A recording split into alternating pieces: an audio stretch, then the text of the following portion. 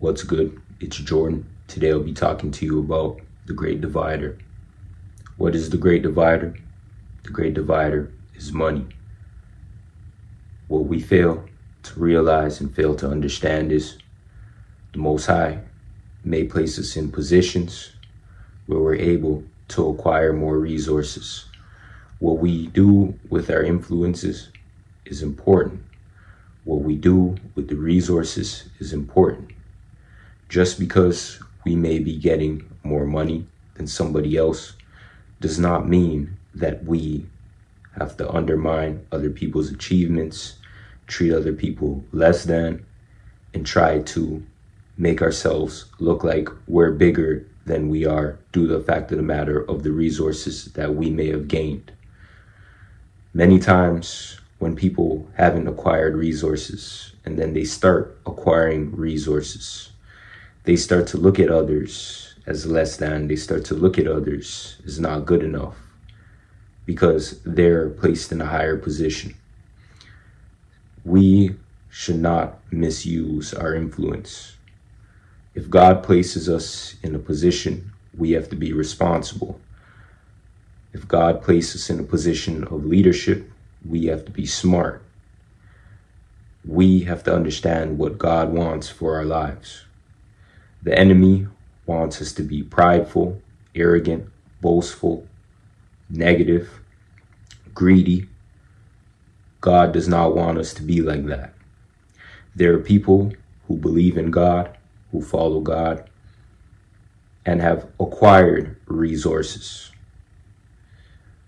We have to understand that there are people who follow God that acquire resources because God wants them to acquire those resources. God wants them in that leadership position.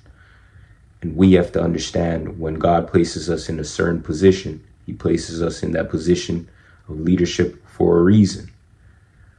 It's for us to understand the reason why God placed us in that position. It's for us to understand what we can do with the resources in order for us to be good, in order for the people that we know to be good, in order for us to help others that follow God as well, and in order for us to actually improve the world that we live in. The enemy wants you to be greedy with your resources. The enemy wants you to do wicked things with your resources. The enemy wants you to be under bondage. Many times with this great divider, what the enemy will do is cause confusion. The enemy may make people jealous and envious of you because you've gained these resources that they aren't able to gain as yet.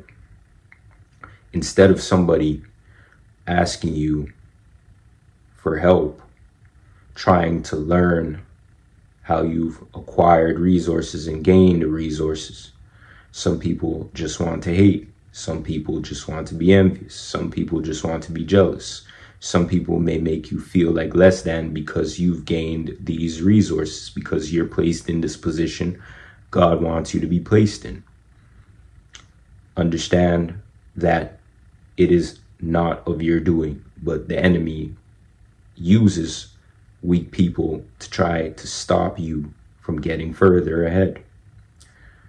On the other hand, we may misuse our resources. We may use our resources to show others that we have resources. What we may do is buy cars, buy clothes, buy numerous properties, and we may do things with these resources where we make others look bad in a way to show our financial status, as a perspective of class, not using it for the right reasons.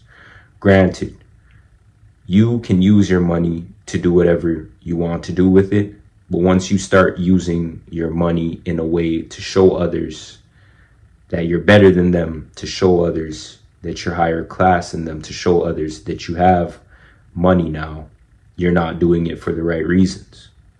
The lifestyle that you decide to live let that lifestyle be of your choice. If your lifestyle comes with luxuries and lavish living, but you aren't doing it in a way to prove others that you're better than them, to prove to people that you're in a better financial situation, but it's just your lifestyle and you choose to do nice things with your money because you want to do nice things with your money, then it's fine.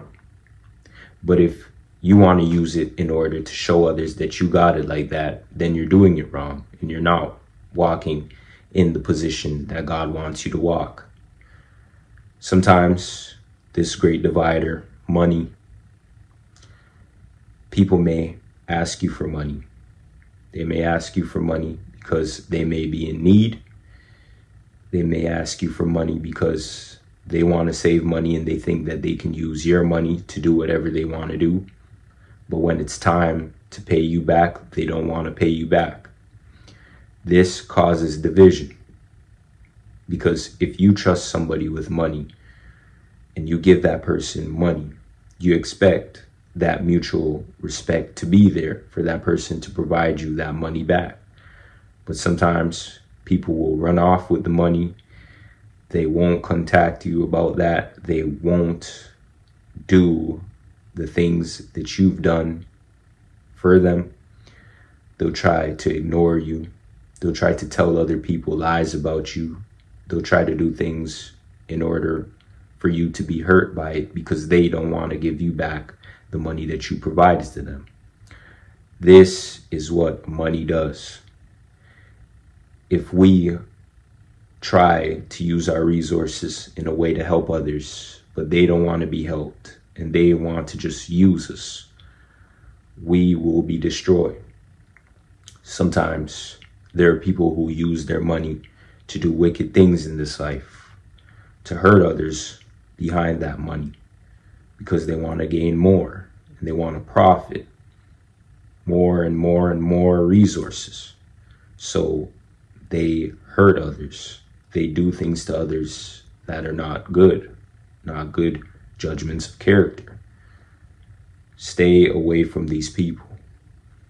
Some people get corrupted by the money because they think that money rules everything.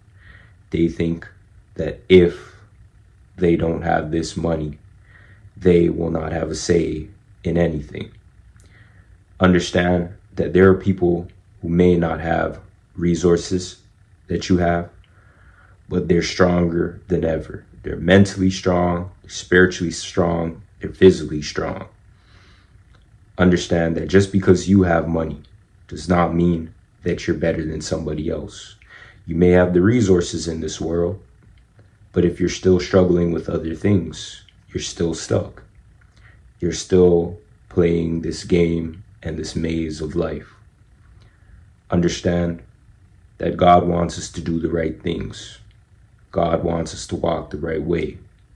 When He provides us the position that we are in, He's providing us the position for us to understand, for us to grow, for us to learn, and for us to elevate.